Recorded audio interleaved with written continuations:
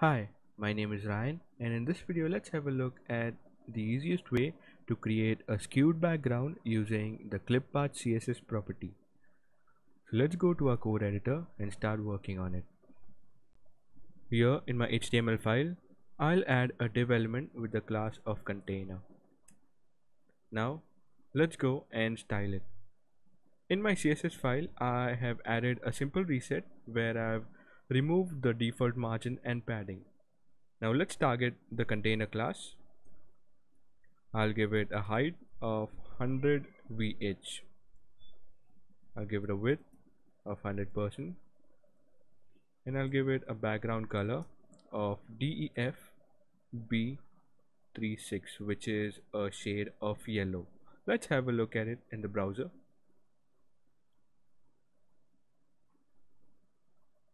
There we have it. And finally, in order to get the final result, we'll be using the clip path property. So I'll say clip path and I'll use the polygon shape. Inside these brackets, we need to add something known as the X and the Y coordinates.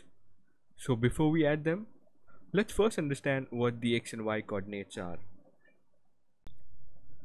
In this diagram, the top left corner is the starting point, and so the X coordinate is equal to 0 and the Y coordinate is also equal to 0. However, when I move towards the right, I'm moving along the X axis, and so when I reach the top right corner, X becomes 100 and Y remains 0, as we have not moved vertically along the Y axis. Now when I move down vertically, I'm moving along the Y axis, and finally when I reach the bottom right corner, Y2 becomes 100%. So now this coordinate is 100% on the Y axis and 100% on the X axis. Finally, I'm moving back along the X axis, and when I reach the bottom left corner, X again becomes 0 and Y remains 100. So this is how we define the coordinates of a rectangle. Now let's add these coordinates to the clipart property in our code editor. So the first set of coordinates will be 0 on the X axis space 0 on the Y axis. Now add a comma, space, and now we need to enter the coordinates for the second set. Let's have a look at it. The second set coordinates are 100% on the X axis and 0 on the Y. So let's add it. 100% on the X axis space 0 on the Y axis. The third coordinates are 100% on the X and the Y axis.